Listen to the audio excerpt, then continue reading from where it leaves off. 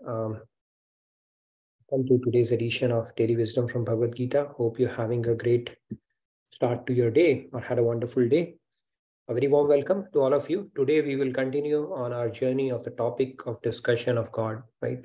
We are picking up the different aspects of God, starting with the very definition of God as our scriptures explain us. Then we have posed a question around the formless and form, right? I've been posing that question, and today we are going to take that topic in as much detail as possible. And then there will be at least 2 to 3 more sessions before we can wrap up the topic of our discussion that we're going to have. So let's get started. Again, a very warm welcome to all of you. Give me a sec. So let's get started. I'm going to share my screen and we will get started by invoking the blessings of God and Guru like we always do.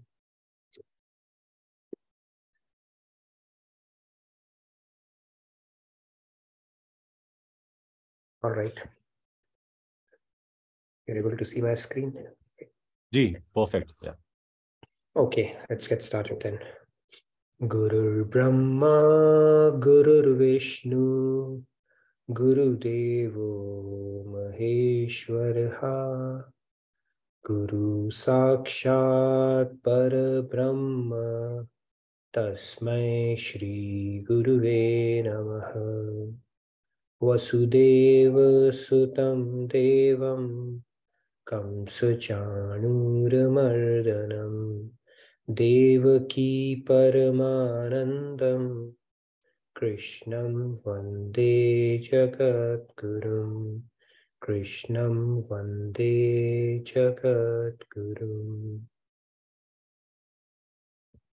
All right. So Radhe Radhe, good morning, good evening to all of you once again. Okay, so let's get started with our engaging discussion that we're going to have on this fascinating topic. So I have picked up this shloka. Now this is what we are going to discuss today. I picked up the shloka 14.27. So again, we go back and forth based on the topic that we have chosen. And as part of that, I've picked up this 14.27 today, although when we get back on track, we'll start with chapter 4. I know it has been a while, but we'll get back on chapter 4 very soon.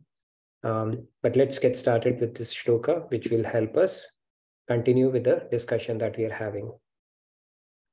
Brahmano hi pratisthaham amritasya vyayasya cha shashvatasya cha dharmasya sukhasya kantikasya cha. All right, I see a few hands. You're welcome to follow along. Meena ji, Radhe Radhe. Radhe Radhe, everyone. Brahmano hi pratisthaham mritasya vyavasya cha shashvatasya cha dharmasya sukhasya ikantikasya cha. Thank you, Meena ji. Radhe Radhe. Radhe Radhe, Sam. Radhe Radhe. Brahmano hi pratisthaham amrutasya avyayasya cha shashvatasya cha dharmasya sukhasya ikantikasya cha. Very nice. Radhe Radhe.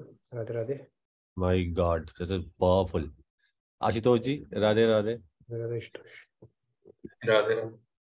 Brahmano hi pratisthaham ritasya vyayasya cha shashvatasya cha dharmasya sukhasya ikantikasya cha. Very nice. Thank you. Sandhya, Radhe Radhe.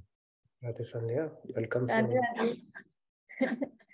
Brahmano hi pratisthaham amritasya vyayasya cha shashvatasya cha dharmasya sukhasya ikantikasya cha.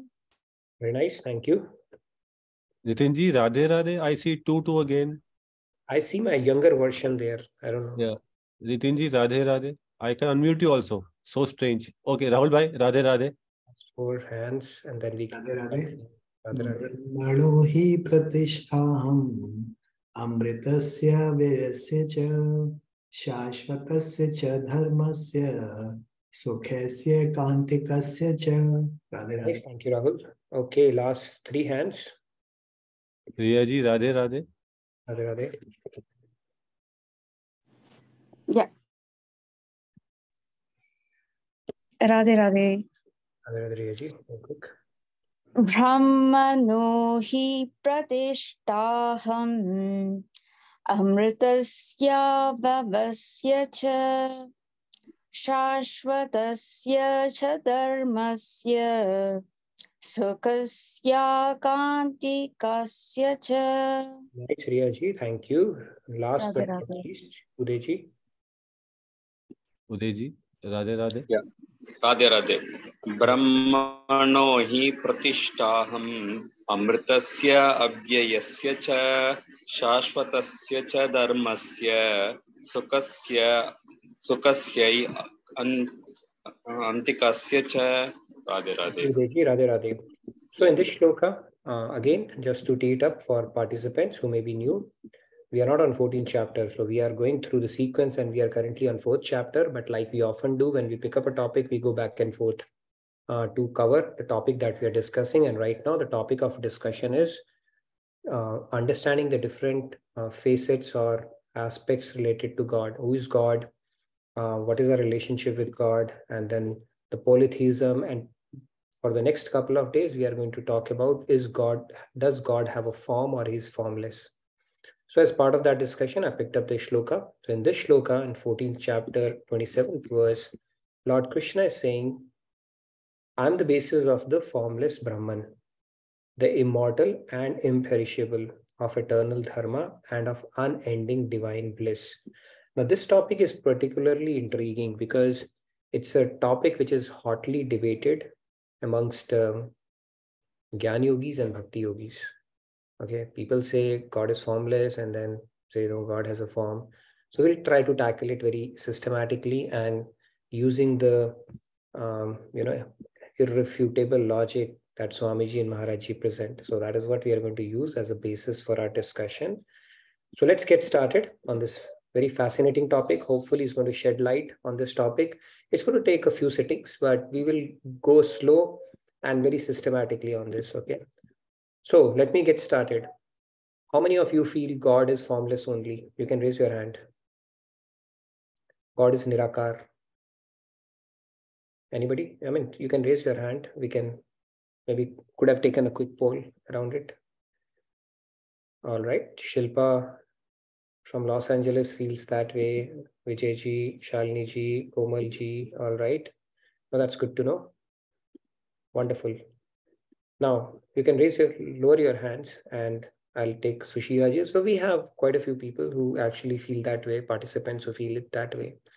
Now you can lower your hands. Now, how many of you feel, no, forget about that. Let me ask a question now. Okay, follow-up question to that. Now, how many of you think that we can limit a God not to have form if he so chooses to? So those of you who feel it is formless, you think it's a kind of a limitation we are imposing on God. Let's say he chooses to take on a form. Can we prevent that? Or he does not have the ability to do that? And let me add another question to it. If we say God can only be formless, are we refuting the definition of God that he's not all powerful, where he doesn't have the ability? If we have a form, we can take on a form. God doesn't have that ability and he can only remain formless.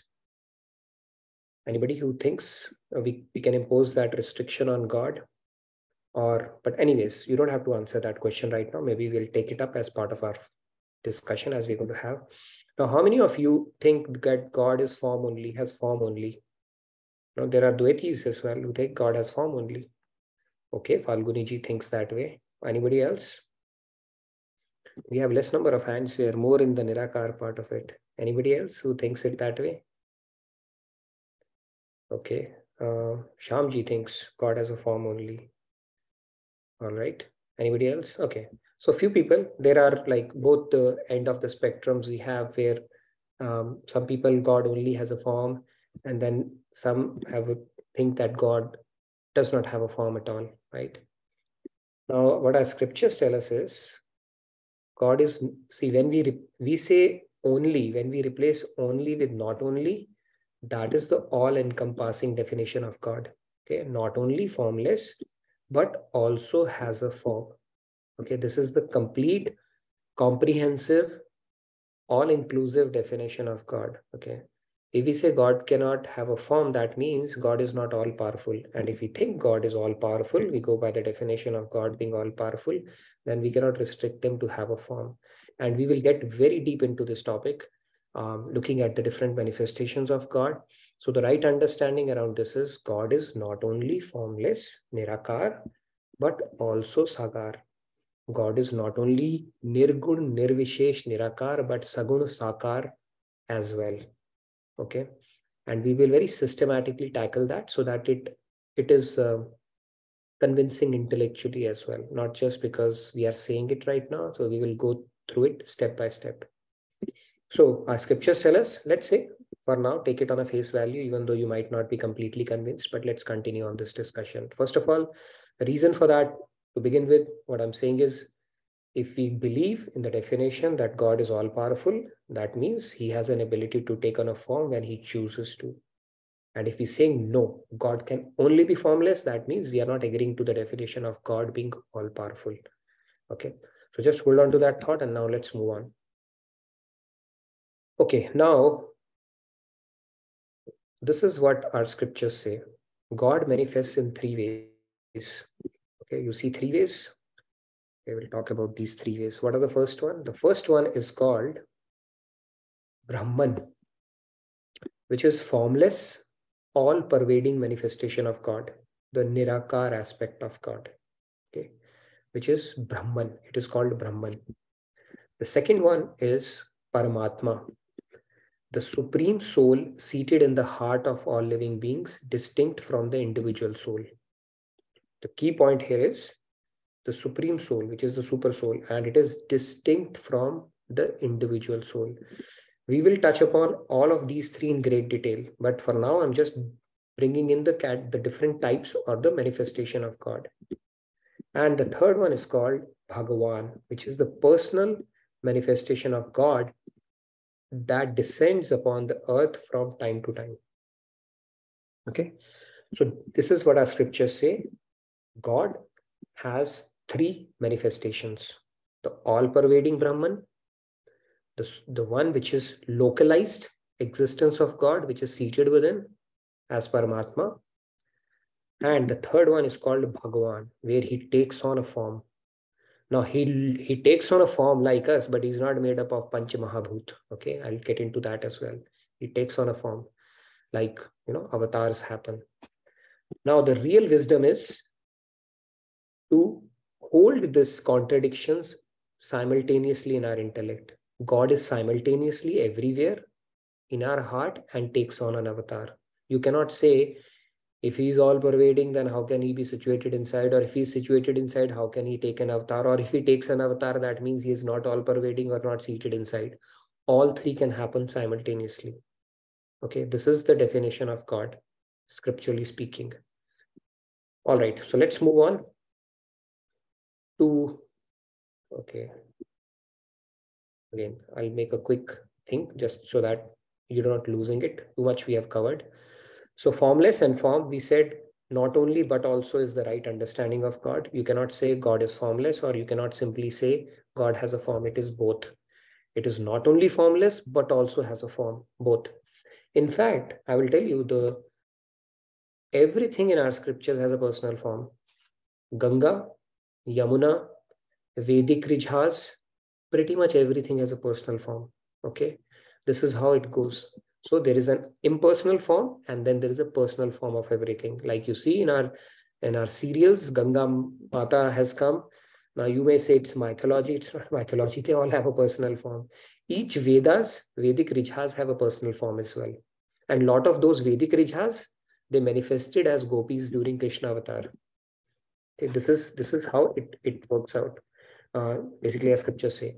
Now, we spoke about what are the 3 manifestations of God. These are the 3 manifestations of God. The Brahman, which is all-pervading, formless aspect. Paramatma, which is resided within us, which is the basis of our life. which logs down our karmas as well, by the way. And third is Bhagwan, when he takes on a Saguna Sakar Swarup as well in his personal form. And God is simultaneously, he can exist simultaneously. We cannot say if you have taken an avatar, so, how is it possible? We are limited. God is not limited in that sense. He can do everything parallelly. And we will get into some of the stories and stuff like that to illustrate that point. But this is, for now, these are the three manifestations of God. Now, let me pose a question to participants to drive this discussion forward.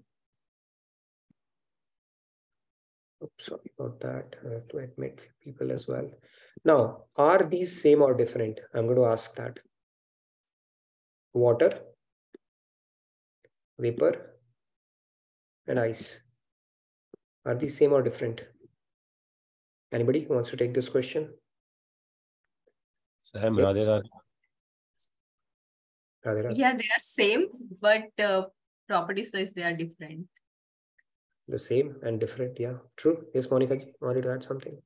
Monica ji, Radhe Radhe. Radhe Radhe, Radhe Radhe, everybody. So they're same, but their form is different. Yeah, I mean, if you look at the basically it's all H2O.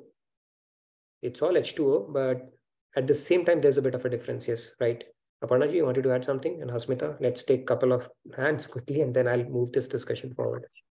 Radhe Radhe. No, I was going to say the same. They're all the same, but in different forms. Fair enough. Okay, thank you. Yes, Hasmita. Asmita. Radhe Radhe. Yeah, I was gonna say the same thing. They're all the same, but they have different forms and Yes, very true. I'll take one more hand. Yes, Shilpa ji, and then we can continue. And maybe we can take. Yeah, I think we've established that chemically they might be the same. In the previous slide, when you had the form only and formless, I was actually thinking of, not this example, but I was thinking of wind and water or air and water.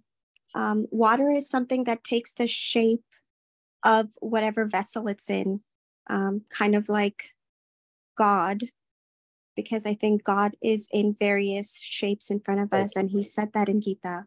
Vapor or air is shapeless. We can only see the effects of it. And ice is a form, an actual hard form that's already been given. It doesn't go into the vessel. It's already come out of the vessel with its hard shape. So those are the three different.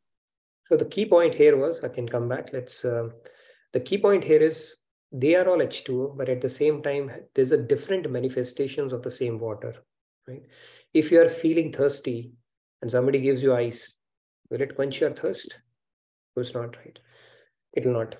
So point here is that under certain conditions, although they are chemically same, but there are different manifestations and each does its own work. So that is one example, analogy. Yes, Keshavji, wanted to add something? Radhe Radhe. I will go a little back. भगवान ने भूमि बनाने के लिए पहले गगन बनाया, फिर वायु, आग और नीर.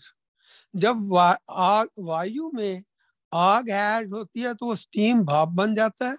जब उसमें से heat totally taken out, then वो बर्फ बन जाता है. Radhe Radhe. Radhe Radhe, very nice. True. So even though chemically they are very nice, Keshavji, they're all the same, right? But at the same time, the manifestations are different, right?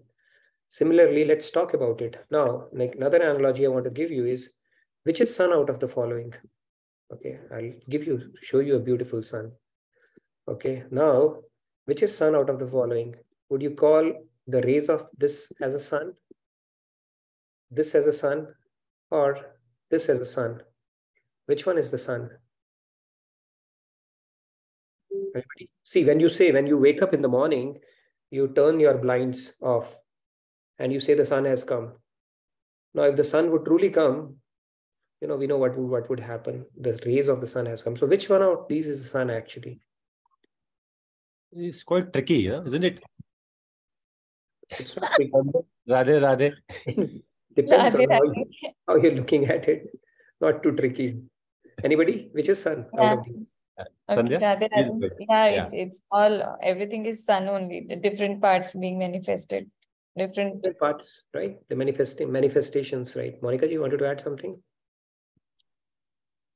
The same thing, Nitinji, all of it. You agree to agree, right? You don't agree to disagree or disagree to agree, right? Okay, good. The first one. Okay.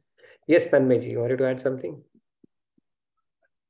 It's a very subjective question. Yes, Radhe Radhe.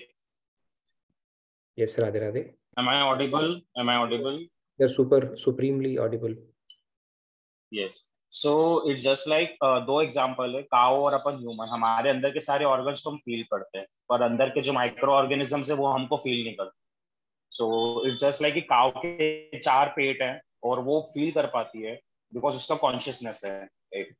अब हम बोल सकते हैं कि एक भी है और अलग भी है, बिकॉज अगर कोई सरफेस पे रह रहा होगा वो 2 डायमेंशनल होगा तो वो नहीं बोल सकता. Fair point.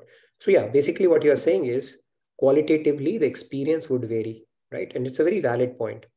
So yes, Keshavji, you wanted to add something before I move forward? So I'm trying to drive home a point here, okay? Which Radhe Radhe.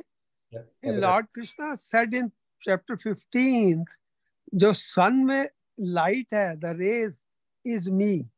So light, the rays is God himself, and the surface of the sun is the Prakriti, and soul of the sun, it has come from God. Okay. Like in me, God is there. In everything is God is there. So likewise, God is there in the sun. The core is God. Yes, I think you went a little too deep into that, but the point I was very true, Keshavji. Thank you for your input on that.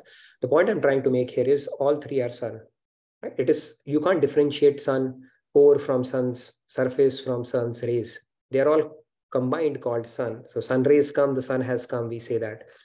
Having said that, there is still a difference between the manifestations, right? Rays are qualitatively different from the surface and the core is different, right?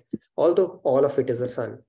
Similarly, when we talk about Brahman, Paramatma and God, they are all the same, right? They are basically nobody's less or more. However, qualitatively it is different, which is what we are going to talk about in our sessions so that we understand what is the Nirakar, Swarup of God, and what are the qualities they get manifested in a Nirakar Swarup of God. What is the Paramatma Swarup of God and what are the qualities that get manifested in that? And then what is the Bhagwan Swarup of God and what are the qualities that get manifested in that? Okay. Although all of it is God. So it is like some qualities are latent and some are exhibited in each one of these forms. And depending upon what we choose as an object of our worship, it varies as well, the results that you get in return. And that is what we are going to focus on in our upcoming discussions. Now let's move on. I love the graphs around it. So I'm going to put a graph here. So 2 dimensions here. One is talking about proximity to God and one is the realization of God. Now, if you were to understand the sun, if you limit yourself to the rays, would you understand the sun completely? You get closer, you get to the surface, you understand it a little better, and you get to the core, you'll understand it completely in its entirety, right? Same thing happens in the 3 Swarups of God as well. When you are worshipping Nirakar, when you get into the Paramatma aspect of God, and when you get to the Bhagwan aspect of God, this is what will be the basis of our discussion for the next 2 or 3 sessions. Now, this is how it goes. The proximity to God and realization of God. Okay, if this is the graph, it starts with Brahman. Okay, Brahman. Then it goes on to Paramatma. And in Bhagavan, if you look at it, it is the complete realization of God. And why, we will talk about it. Don't take it on the word value right now or the face value. We will get technical into it very clearly into why. Now, Brahman is the formless light. Paramatma is the supreme soul, which is seated within. And Bhagwan is the avatar with a form. These are the 3 aspects of God. All are same. With that said, now let me pose another question here. Now, in this picture, what are you seeing? What are you seeing in this picture? Anybody who wants to take this question? Light. Just light or much more? Rahul bhai, Radhe Radhe. The train seems to be approaching, probably Vande Bharat Express. Yeah. Okay, but how does it start? What are you looking at first of all? Yeah, a light in the beginning.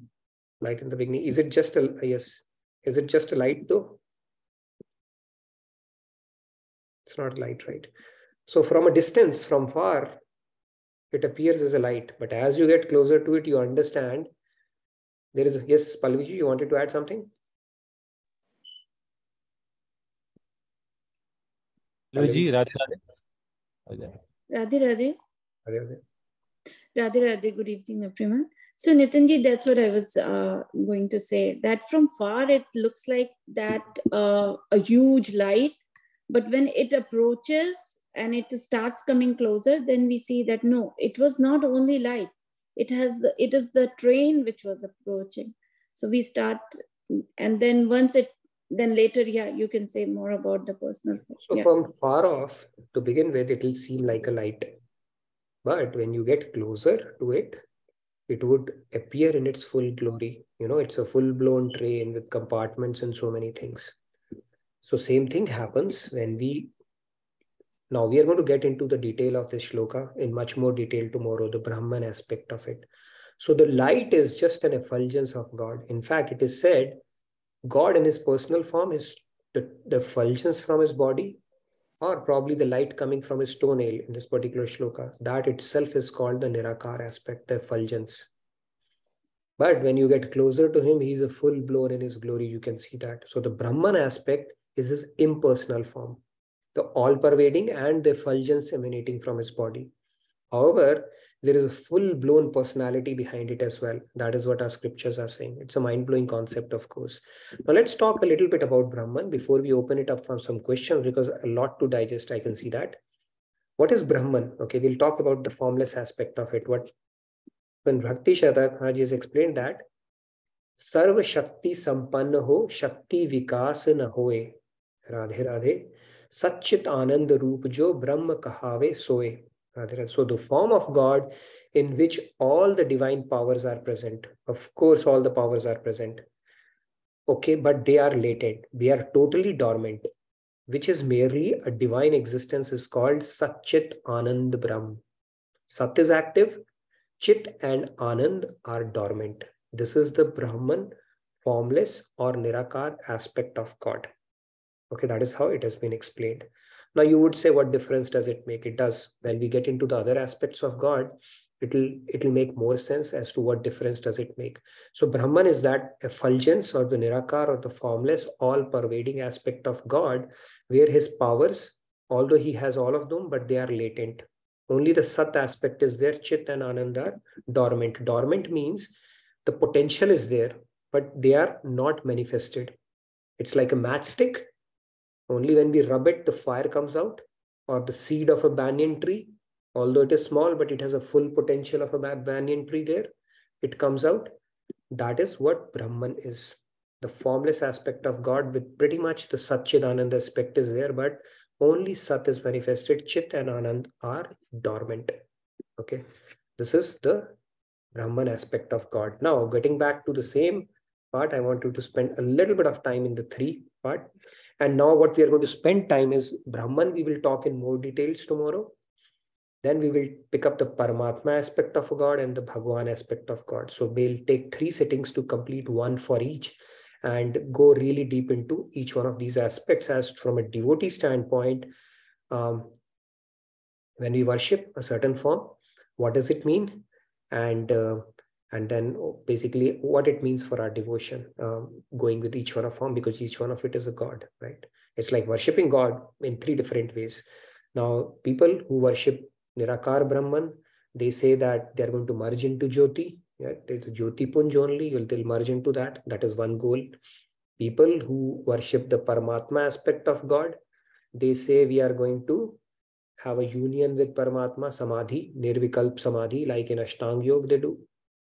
And people who worship Bhagwan, they say we are going to go to his abode, personal abode, and do the seva and have that Satchidanand, as basically the divine love of God, and render service to God.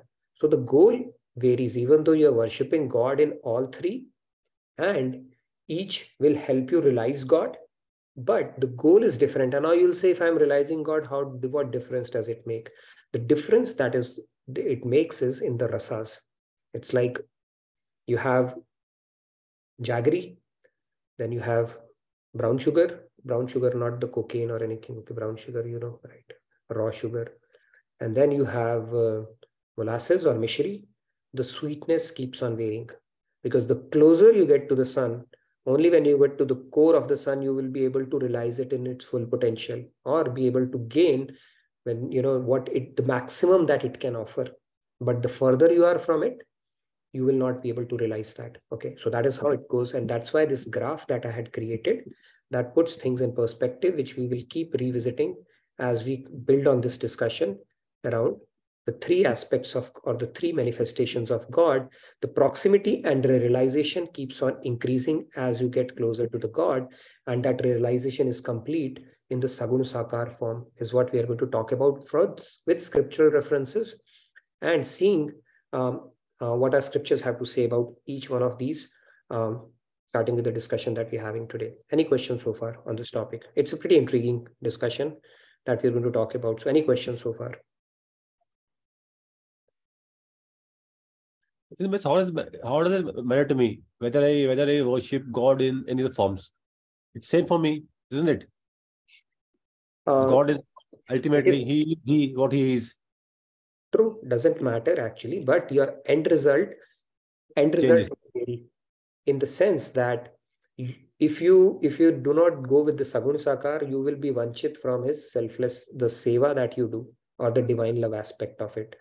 Now, when you worship it in a Nirakar aspect, the moksha is the final result, because you merge with the effulgence. And the question I posed, if you remember, if you like to eat rasgulla, a lot of people raise their hand. When you like to eat rasgulla, would you like to eat rasgulla, taste rasgulla, or become rasgulla yourself? So when you worship God in Nirakar form, your goal is to merge with the effulgence or the Nirakar aspect of it. Your identity ceases to, you have become the rasgulla yourself. Okay. But when you worship God in the Sagun Sakar Swarup, then you get to taste his divine bliss. Okay. You still maintain your identity, and the Dvait aspect remains, and you are able to serve him even after liberation. So liberation is already taken care of. You go even beyond liberation, which is called Premanand. In case of Nirgun and Nirakar worship, you get up to Brahmanand, which is moksha. If you go to Sagun Sakar, you go much higher, which is called Premanand. And the way scriptures explain difference between Premanand and Brahmanand is, you take a tip of a needle and put water on it. Okay. The tip of the needle cannot hold water. But whatever is remaining, if you taste that much of Premanand, you will give up an entire ocean of Brahmanand. That is the difference between Premanand and Brahmanand.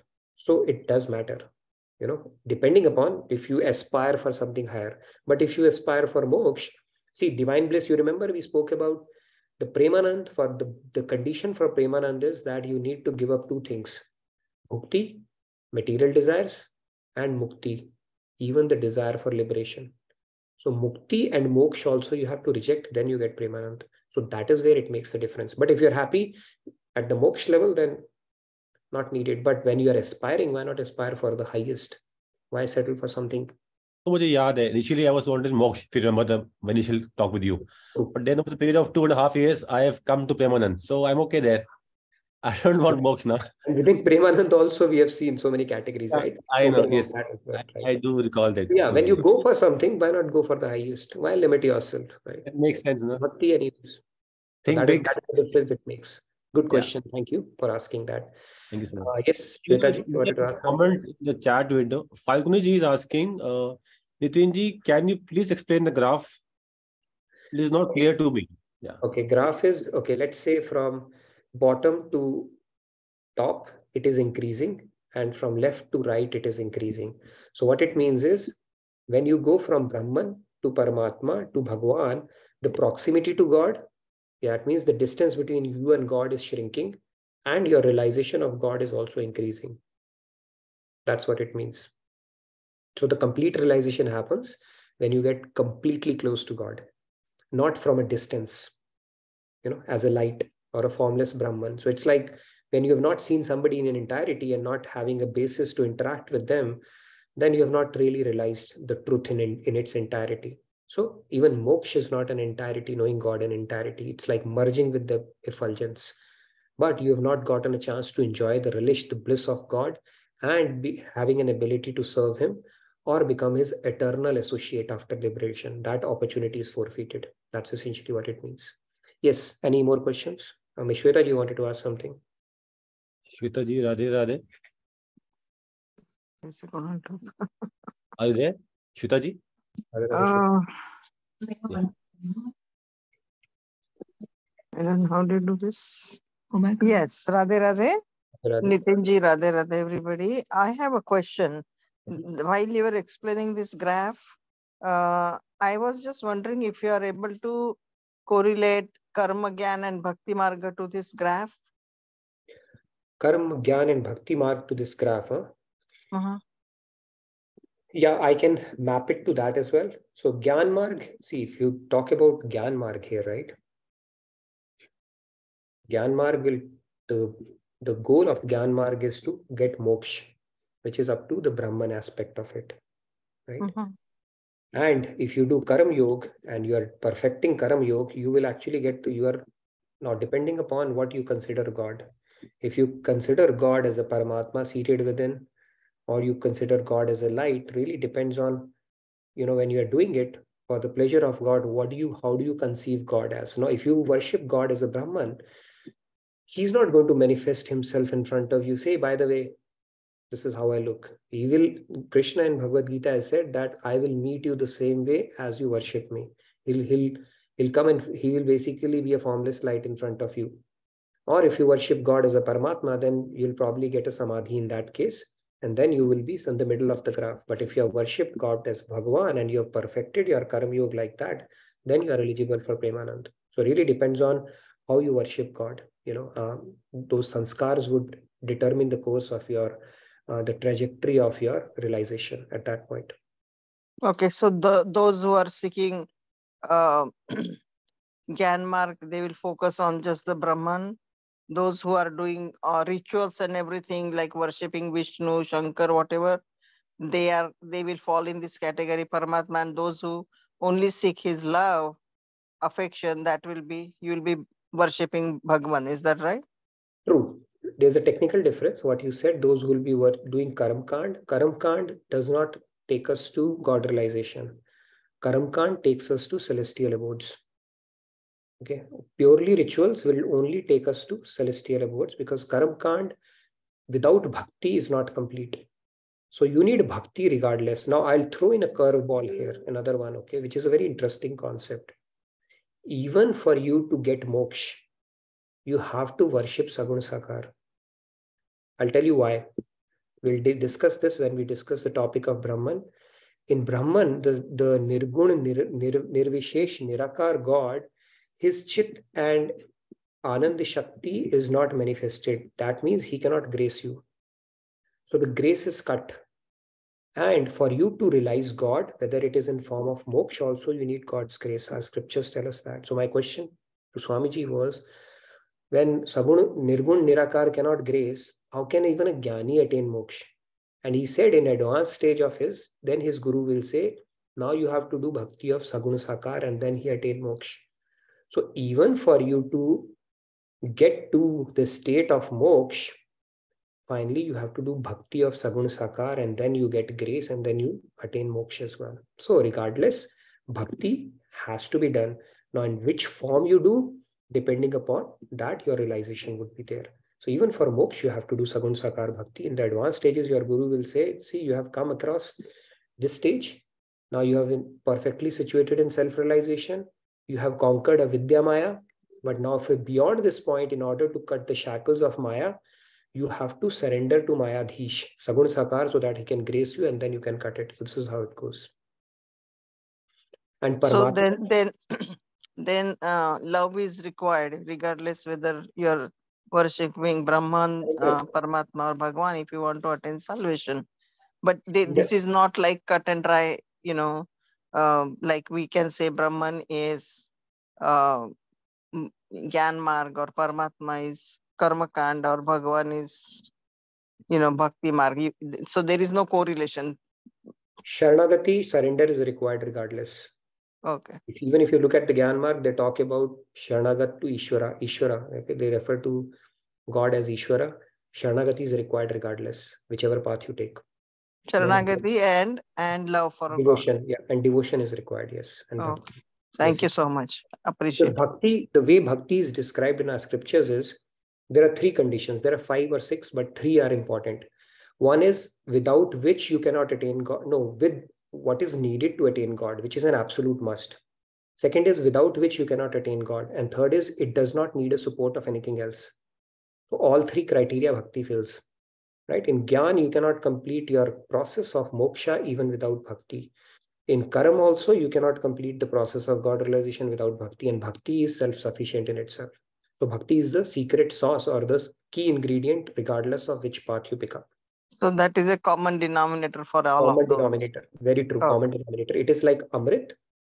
Amrit, whether you mix it with milk, it becomes Amrit. You mix it with water, it becomes Amrit. You mix it with Coke, it becomes Amrit. So Amrit is bhakti that has to be imbibed regardless of which path you pick up. That is the key thing. Wonderful. Thank you so much for explaining it. Radhe Radhe. No worries. Radhe Radhe. Yes, Sandhya. We have again a chat. Can you help us understand Brahman more? Formless light. What is the soul in relation to it? Priyaji is asking this question. What is the soul in relation to it? Soul okay. in context to Brahman. Okay. Now Brahma Jeev Maya we are getting into, right? So God, soul is a fragmental part of God. God has 3 powers. See, this is a manifestation. Let's not mix manifestations with the powers of God. These are the 3 manifestations of God which we've spoken about, where one manifestation is the formless, all-pervading. Second is the localized, the Paramatma, which resides in our soul, which is called the super soul, which logs our karmas. And third is Bhagwan, when he manifests in Sagun Sakar Swarup. What we are is a Shakti of God. This is a manifestation of God. Shakti of God. Which Shakti? The God has 3 powers. One is called a Tarangi power, his Yogamaya power. Second is called his external energy, inferior energy, which is Maya. And third is called his Tatastha power, which is what we are. Okay, so we are his borderline or the Tatastha power, Jiva Shakti. So we are fragmental parts of God. So if you look at it, we are a fragmental part of God, and God is all 3 manifestations, Brahman, Paramatma, and God, Bhagwan Swarup himself. So we are his fragmental energy.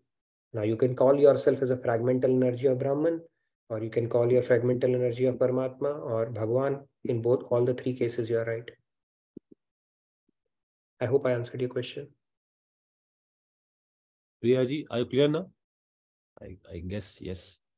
Okay, we'll pick up this topic again, Brahma, Jeev and Maya. That will help you shed more light. But let's for now understand the 3 different manifestations of God. We will get into more details around Brahman tomorrow, and then Paramatma day after, and then Bhagwan as well. Okay, that's where we will tackle all the 3 aspects of God and why there are 3 aspects, and what does it mean for a devotee when you worship each, and what is it yet you can expect when you are on that path. Yes, Sandhya, you want to ask something?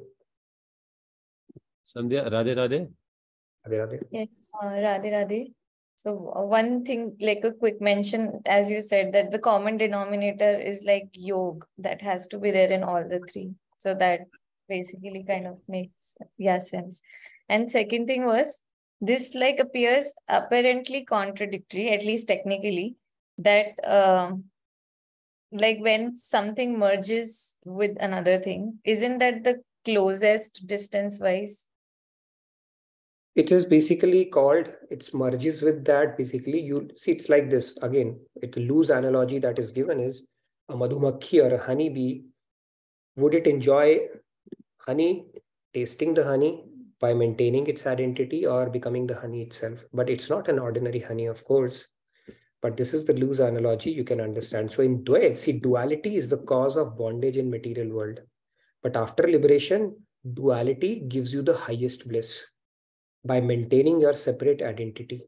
But when you merge with the God, it is also called spiritual suicide, because now you cannot serve God.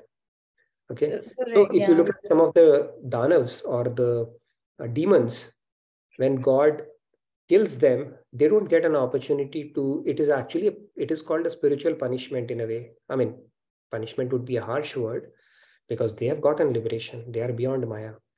But they merge into God at that point. They don't get the opportunity to serve him in divine abodes. So Dvait becomes an asset for you after liberation. Before liberation, Dvait is the cause of bondage. But after liberation, Dvait, maintaining your identity, helps you relish that bliss, and which is far more superior bliss than merging into the effulgence, is how it is explained. Yeah. So that's what I was getting at. So one way by which we can distinguish the experience of these three forms of God is like in terms of sweetness and the bliss that you mentioned, right? Sweetness. That's what kind of, The sweetness increases, basically. Even within Premanand, there are so many levels we have spoken about, right? You start with, the Brajaras, and it's like bitter. There's no limit see, God cannot say, this is the best bliss I can give you and done deal. It just keeps on being fresh and ever increasing. And he's not short of funds where he say, now this is the best I could have offered you and I'm done now. It just keeps on increasing. So the taste becomes finer and finer and finer and finer. That is how it goes, basically. Yes, 3 more hands, I see. It's a pretty interesting topic, I know, intriguing as well. But we'll pick up one aspect in one session and go really deep into it, starting tomorrow. Yes. Prabhat ji says, Puran Brahma Paramatma, tum sabke Swami. Right. Very true. Yeah. I'll take Priya ji once. All three have basically replete. All of three are God. However, the manifestation is different. Like I spoke about water, vapor, and the manifestation is different, although all three are God. And all three are basically, you can realize God in any form. Taste or the sweetness would differ. That's all it is. Yes, Rahul? Priya ji, sorry, Priya ji. Yes. Yes. Hi, Nitinji. Thank you so much for answering my question. I'm sorry I couldn't unmute myself in time, but I really appreciate, the learnings I'm taking from this class. So I just wanted to say thank you. And next time Priya ji from Singapore? No, I'm Priya ji from Dallas. So I hope to meet you someday. Sure. But next time I'll definitely have my video on. So thank you so much. Oh, my pleasure. Thank you so much. Thank you for asking the question for everybody's benefit, I would say. All right. Thank you. Yeah. Rahul bhai, Radhe Radhe. Radhe Radhe. I think Swamiji and Maharaji also gave an example of King Janak, who was Vide and then a worshipper of Nirakar Brahma. As soon as he saw Sri Ram, all that evaporated and he was just diving to that Premanand, that ocean. There are multiple examples in each yuga. In Treta, we have King Janak. Then in, I think, Satyug, we had the 4 Kumars. Yes. When their nostrils got Vishnu's Tulsi, they got intoxicated, even though they were Brahmanandi. And then in Dwapar, it was Uddhav. So that is the level of Premanand. When a Brahmanandi comes in contact with Premanand, they are like, and there are examples in all the 3 yugas around it. Good call out. Thank you for sharing that. Vijay ji, Radhe Radhe. Radhe Vijay ji. Radhe Radhe Nitin ji. So very interesting topic, and I have a lot of questions, but I'll just restrict myself to a single question today. We'll have a lot of sessions, a lot of discussions around it. So please keep your questions ready. It's important we get them, have a good discussion around each one of those. Yeah. So I would say that all 3 are equal states, as you already mentioned, whether it's Brahman or Paramatma or Paramanand. My basic, this question I always have, that who makes this distinction between Brahmanand and Paramanand? That is my question, which you may not need to answer today. Today, my question is like, okay, once you reach those stages, So out of this soul, who actually enjoys that? Because the body is here, the subtle body and causal body. So what actually enjoys that permanent? No, that's a good question. So when you're talking about Premanand, you're saying, right? Correct. So this is how it works. When you get Premanand, you maintain your identity. Then you get an upgrade. It's no longer a Panch Mahabhut Sharir at that point. Okay, you get a divine upgrade. And that's where, and you maintain your chit. And that is how you experience that. So you get faculty and an upgrade to experience that. That is how it goes. You are no longer under material bondage. Liberation is already taken care of, and you have gotten an upgrade in your mind, body, senses, and everything. And that is how you get to enjoy that. Secondly, who decides that, right? Saints decide that. People who have realized it, or avataris, maybe we can talk about that as well. They come and explain you, right? And then the scriptures are written explaining that in great detail. There are different avataris that come from time to time who explain that. Now, it's a leap of faith, of course, until we reach there. But then they have gone on to the length of explaining it in great detail. It's all basically a faith-driven thing until that point, because until we have experienced it, we can't say that, right? But if somebody has written an entire literature on it, going to the nitty-gritties of it, and there's a good reason for us to believe that is how it's meant to be. I think that's a fair explanation. I think I'll stick with that.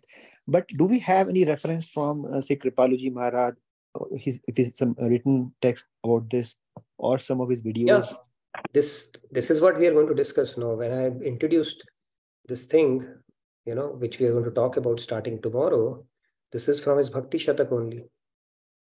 Okay, so Brahman Sarva Shakti Sampan ho, Shakti Vikas na hoye, Radhe Radhe Satchit Anand Roop Jo Brahma Kahave Soye. It is from his Bhakti Shatak only, and we'll get into its detail. And the other two also are from his Bhakti Shatak only. And if you go to Chaitanya Charitamrit or Gauranga Mahaprabhu, you'll get tons of it there as well.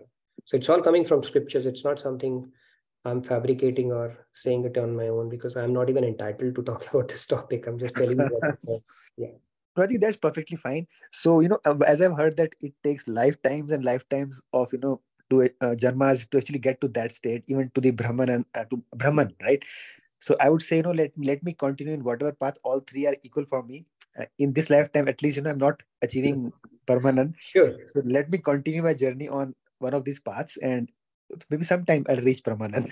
So thank you so much, Sure. Nitin. Hey, one more thing, Vijay. Yeah, that's a fair point. I wanted to clarify is it's not a sequential path, okay? So the sanskars you build bottom up will go a long way in determining which path attracts you, and you continue on that. So it's not a sequential. First you go there, then you go there, and then you go there. It doesn't work like that. Yesterday I was saying, right, that people, when they go to learn music, the teacher asks the first question, do you know music? If they say yes, they say, then we will charge you double the fee, because they have to first understand. Then. So the sanskars that we build will persist with us, and then it works. So yeah, but I would say whatever well we have started digging, let's continue on that. It makes it easy, of course. And even any of these paths, I'm very sure that we need, everything is needed. Karma yoga is needed, Gyan yoga is needed, Bhakti yoga, everything is needed on any of these paths. We cannot neglect. If we neglect anyone, we cannot reach anyone. Nobody's neglect. That's very true. We need Gyan, because Jane binu hoye na partiti, binu partiti na hoye priti. So you need knowledge to build faith, to build love, of course. And then when you need to do karam, not even for a second we can be without karam. And of course, bhakti has to be the way of life. So all three are important. Very true. Yeah, thank you so much, Nitinji. Radhe Radhe. Radhe Radhe. Thank you so much.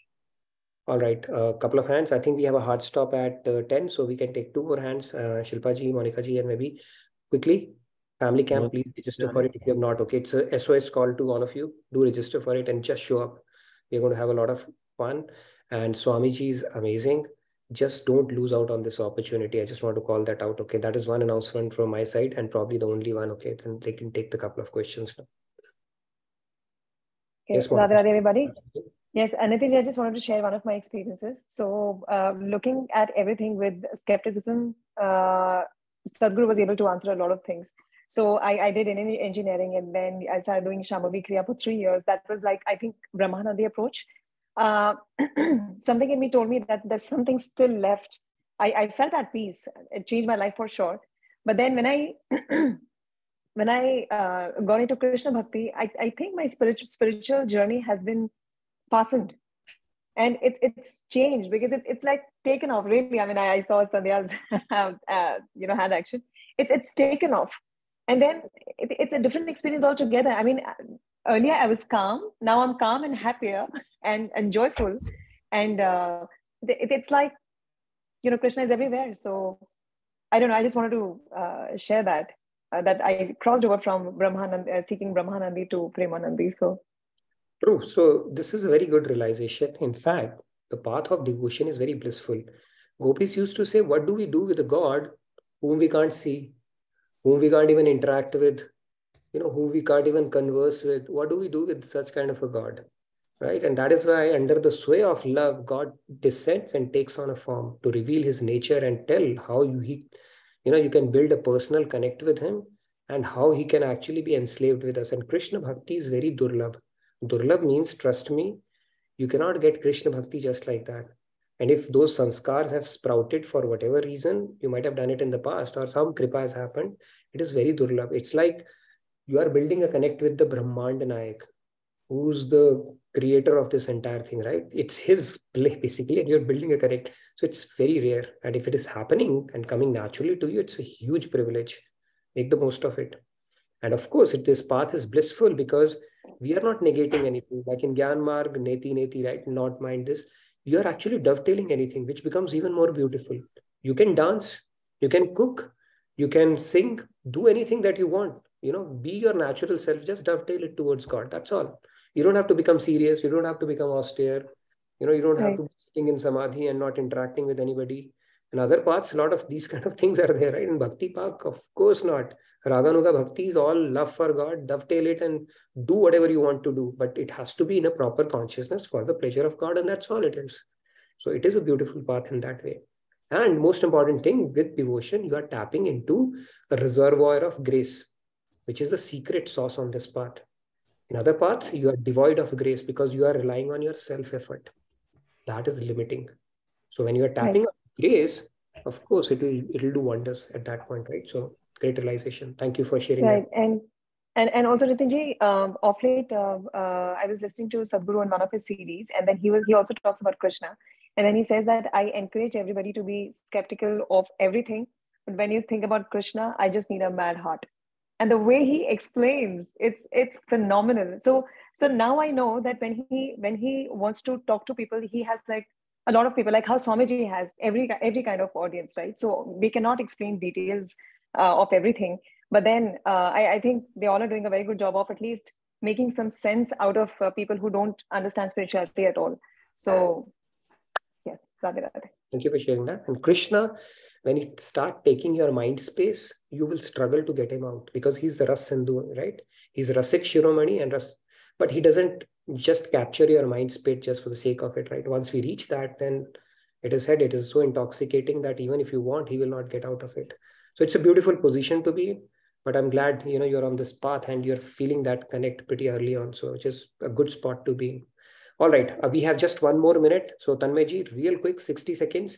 And then we need to hand it over to Sunilji, who is patiently waiting for us to wrap up. So please go ahead, Tanmayji, and then we'll wrap it up at 10 sharp. One thought, when I have Krishna in my mind, why would I want him to be out of the mind?